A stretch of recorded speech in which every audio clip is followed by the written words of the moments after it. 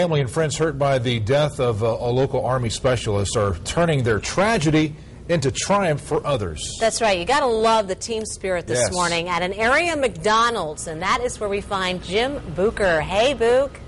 How are you guys? Yeah, you normally find me at McDonald's. I'm telling you, if we didn't go to McDonald's, my kids wouldn't eat. My kids wouldn't eat during the week for crying out.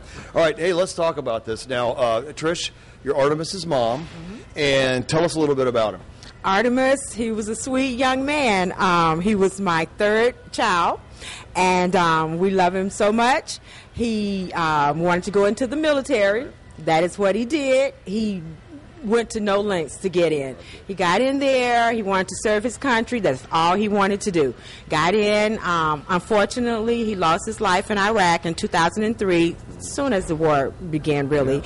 And he's my hero. He's our hero. So we want to honor him today and each day. So that's why we have started the Artemis Brassfield Memorial Scholarship Fund, you know, to keep his name alive and to help another young man or a young woman to further their education with the military and in college. That's great, and that's the way to do it, to memorialize him like this. And then Jared, behind the lens here, there's a picture of Artemis, and your other son is in the military. And the Burger Bash today is going to add money to the scholarship fund. Trish, thanks very much. Karen, what's happening? And we're at the McDonald's at Town Center here. Town Center right off of Fairfield Road, right in front of Best Buy and Kohl's.